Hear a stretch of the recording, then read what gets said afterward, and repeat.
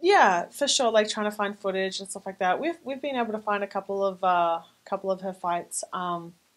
But you know, her having such a long time off, you know, I'm sure she's been training and she's been improving. So, you know, the Norma Dubont who last fought is going to be very different skill set wise to who's going to be stepping in on the cage on Saturday night. So we can't really take into consideration too much of that footage. I'm sure there's going to be some tendencies that she carries through, but you know, we're all improving and she's going to bring new skills to the table. And for us, it's more about what we're doing and my game and implementing that.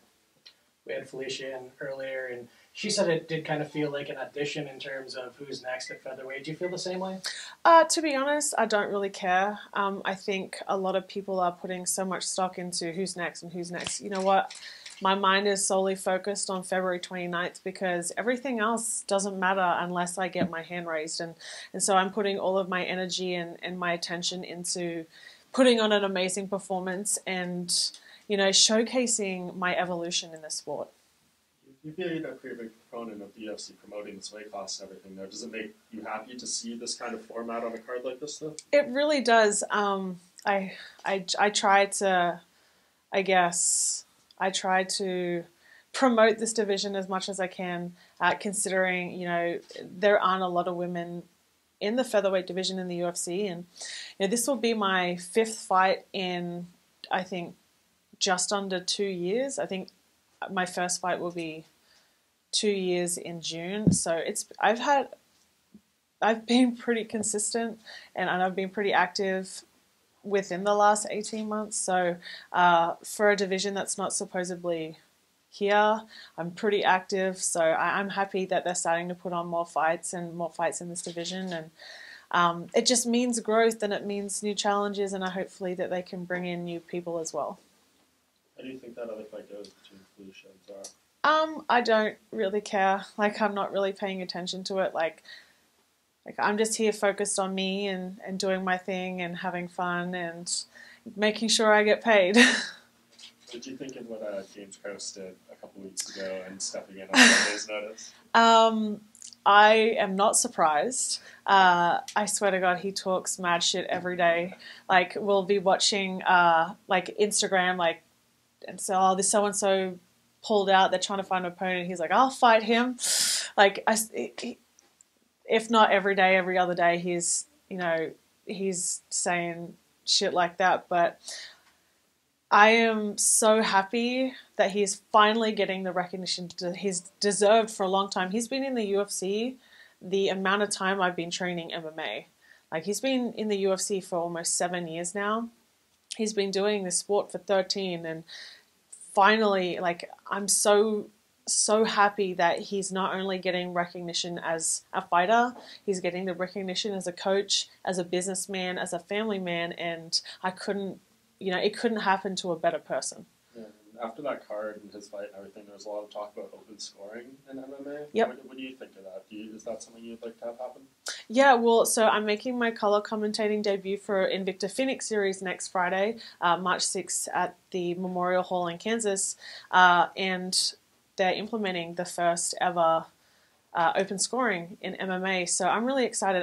I'd spoken to Shannon about it, weirdly enough, that day while I was shopping in Target, about it before the UFC 247 card happened. And I was like, look, let me think about it. Let me talk to some of the fighters. And then UFC 247 happened, and everyone was talking about it. And I think as a competitor, I would want to know.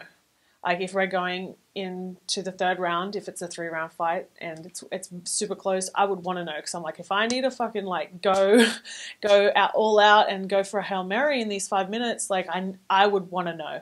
But I know everybody's different, and I feel like coaches kind of give you a realistic like answer anyway in between rounds. Like, I know James always comes in and he's always harsher on us. He's always gonna, if it's a super close round, he'll give it to our opponent just because he's like, look, we just never know. So I feel like coaches do that anyway, like going into rounds like, yeah, we definitely won that round, or not, we need to do more, we kind of like lost that round, this is what we got to do. So I feel like most fighters know generally, but particularly in title fights, I feel like going into those championship rounds, I would want to know. Does there need to be more done in terms of that? Maybe former fighters as judges, something of that nature? Because I know with the James fight, I mean, it came out that one of the judges had some connection with Jordan Giles. So, I mean, do we need a little more than just open scoring? Oh, yeah. The problem is the rules aren't going to change. The fact that like each state has a different rule set is exactly why it's never going to change, because there is no one governing body that controls everything, or not really controls, but like monitors everything.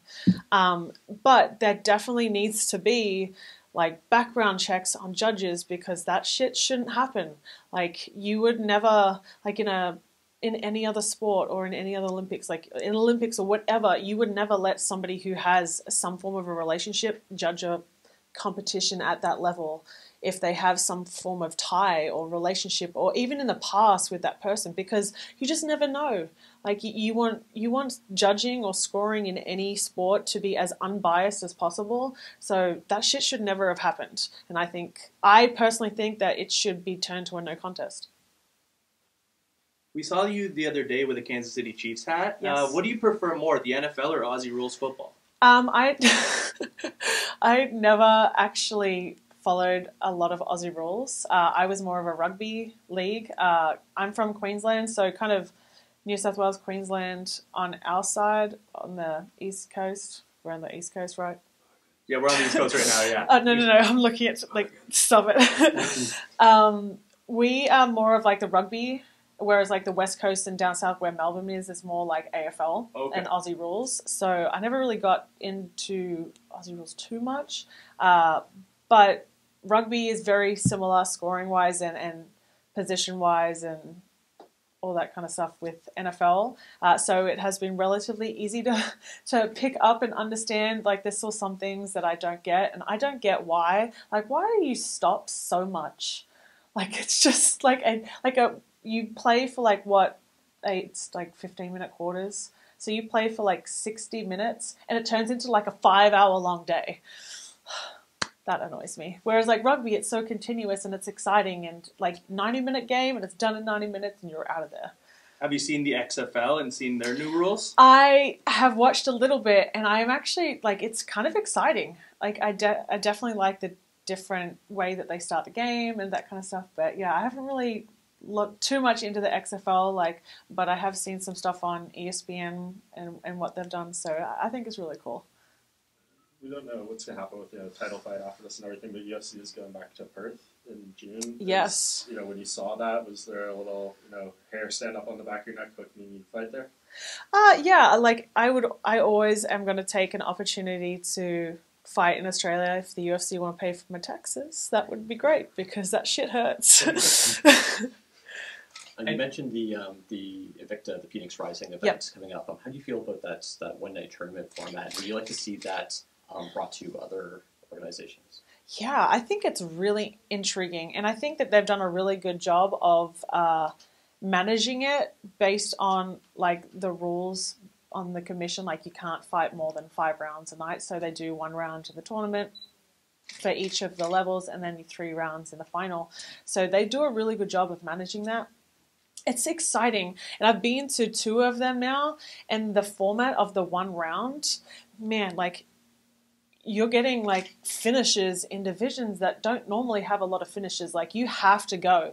Like that 5 minutes is all you've got, and if you don't win, like that's it. Like you have to, like it really forces the pace. It forces the action. I remember the very first Phoenix series that we had. The first fight was a fight with she's from Iceland, and I forgot her name. Suna David's daughter fought Kaylin Curran. That was the very first fight of the very first Phoenix series, and they had both dropped each other probably about 2 or 3 times in that 5-minute period. And it was so, like, Shannon and I had goosebumps, like, because it was just so exciting, and I would love to see more of it. But I think Invicta has done a really good job of really setting themselves apart with that type of like exciting format. You mentioned the fights that's coming into UFC in a pretty short time span. What do you think has been the biggest part of your game to evolve in that time frame? Really, it's just having the confidence to be able to showcase what I'm capable of, that I do every day in training. I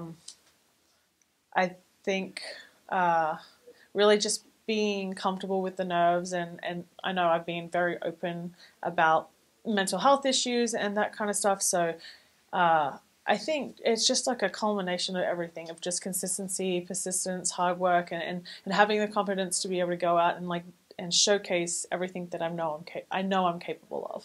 What do you think would be your closest performance to showing that? Definitely my last one. Yeah, I think I was able to showcase a little bit, like it didn't go for very long, but a little bit of what I'm capable of, and I'm really excited to do more and to kind of build off that for this next one. You mentioned some mental health issues, and then there's fighters who have anxiety going into fights and sometimes pull to fights. Do you have any advice for fighters out there for preparing for a fight and for fight week? Like what gets you there? I think you have to understand that it's okay to have these feelings. I think a lot of people feel that there is something wrong with them if they have these feelings, or they can't deal with it, or they don't know how to manage it. And it's not the case at all. It's perfectly okay to feel sad or anxious or have anxiety or depression or whatever it is. It's okay to not be okay. And I think there is such a stigma around everyone having to have their shit together all the time. Let's be real, none of us have our shit together, but we all do a really good job of pretending that we do. And I think, more people that, come out and I'm realistic about this, and they understand, okay, it's okay to feel this way. It's okay to not have, my shit together. It's okay to, feel nervous or feel anxious or all this kind of stuff. I think when you become at peace with that, that's when you can kind of really be freed by it. Marvel put out that call for interest for She-Hulk. Yep. I saw you throw your hat in on Twitter. I'm not sure if that was serious or not, but if yeah. So, how do you go about even doing that? I don't know, Tim. No, I would love that opportunity. It's definitely something that would be interested in doing, is getting into film and TV and stuff like that. And I feel like I would be a perfect She-Hulk. I think I'm similarly built, and it would be an amazing opportunity if I'm given the chance.